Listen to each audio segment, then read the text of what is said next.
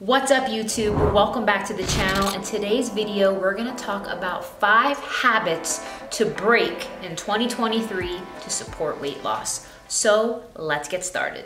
So if you wanna be successful with your weight loss in 2023, you have to make it a lifestyle change. The 5 habits I'm gonna go over make the biggest difference, and they're things that you need to start tracking. Number 1 is you want to stop with liquid calories. Yes, I'm talking alcohol. I'm talking the Starbucks runs. I'm talking the juices, the drinks, the things that are liquid and it has a calorie. Get used to eating your food. Start drinking water. Start transitioning away from liquid calories, and you will find that you will save yourself hundreds of calories per week, thousands of calories per month. Over the course of a year, this is going to translate into a serious change. So guys, pick and choose your battles, but when it comes to liquid calories, skip it.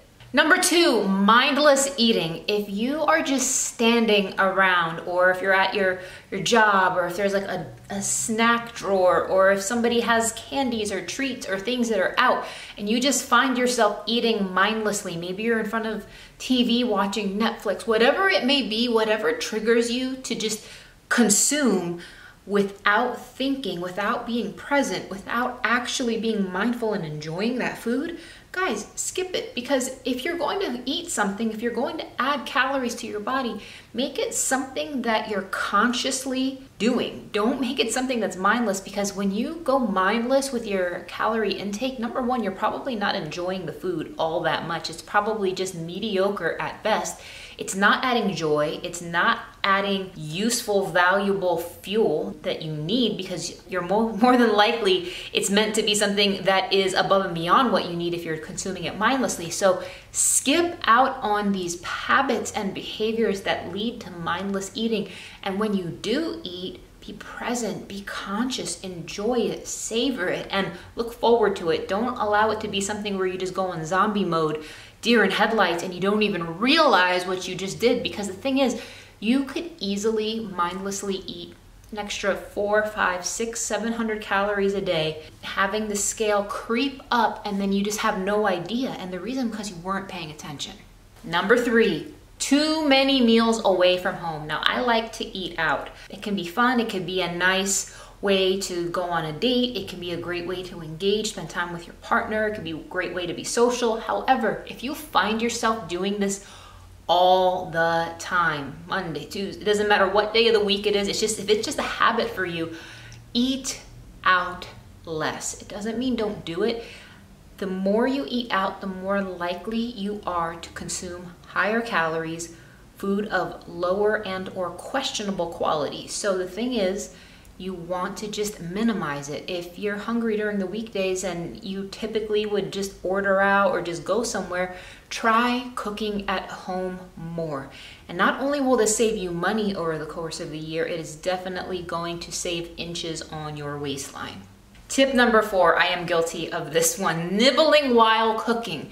If you're the person who's like a lick, a bite, a snack, and if you just love to cook and you are picking and tasting and doing all the things while you cook, you are just adding extra calories that are unnecessary. What I do is I will actually brush my teeth before I cook, I will gargle before I cook, or I will even chew gum while cooking. For me, if I'm chewing a piece of gum while I'm meal prepping or cooking, I am like 100% just less likely to be dabbling in that stuff if I have like a minty palate. So be mindful of that. Be mindful when you're doing it, because you don't even realize you're doing it. It kind of somewhat falls into that mindless eating category, but if you are nibbling while you cook, that is such a simple, easy thing to address once you are aware of it.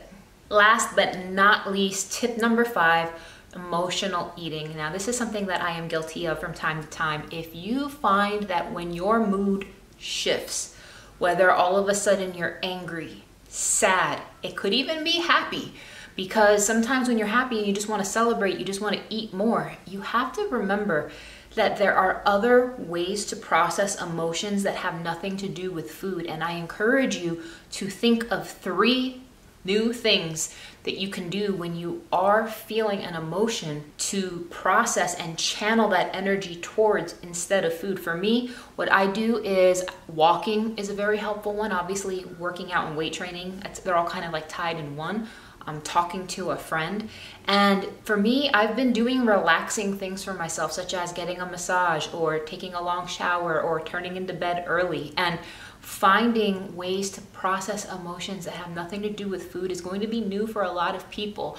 But I encourage you guys to take these 5 tips that I shared with you very seriously, because mastering even just 1 or 2 of these over the course of a year will make a drastic difference in your overall healthy lifestyle. So comment which one of these 5 you want to work on, and if it's multiple of them, that's great too. Share which ones you feel that you could easily start improving on in 2023. Thank you for watching, and I will see you in the next one.